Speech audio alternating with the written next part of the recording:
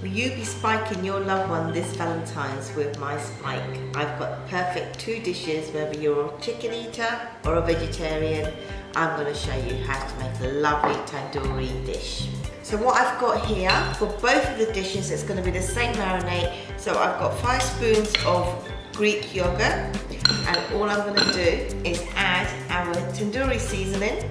If you want to add some ginger, chilli and garlic, you can do, which I'm going to today. Some chilli, garlic, and because it's Valentine, I'm going to add a little bit of red colouring. So here it is, nicely mixed in. Now I'm going to add a little bit of lemon juice and a touch of coriander. Mix it all in again and see if you need to add any salt or pepper if you like to add some more. Nice, I'm going to add a little bit of salt to it. I think that's about a teaspoon there. A little bit of black pepper.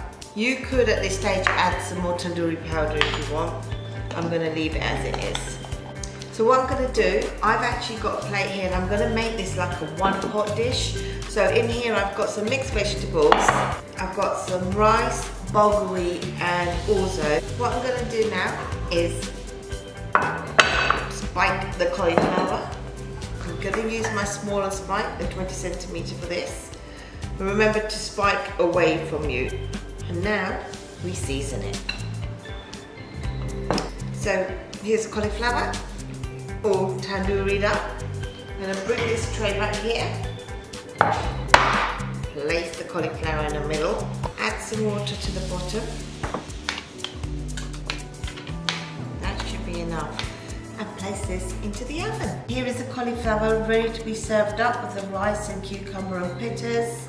Let's have a look how this is. Oh, lovely, cooked really well. And the tandoori smells so divine.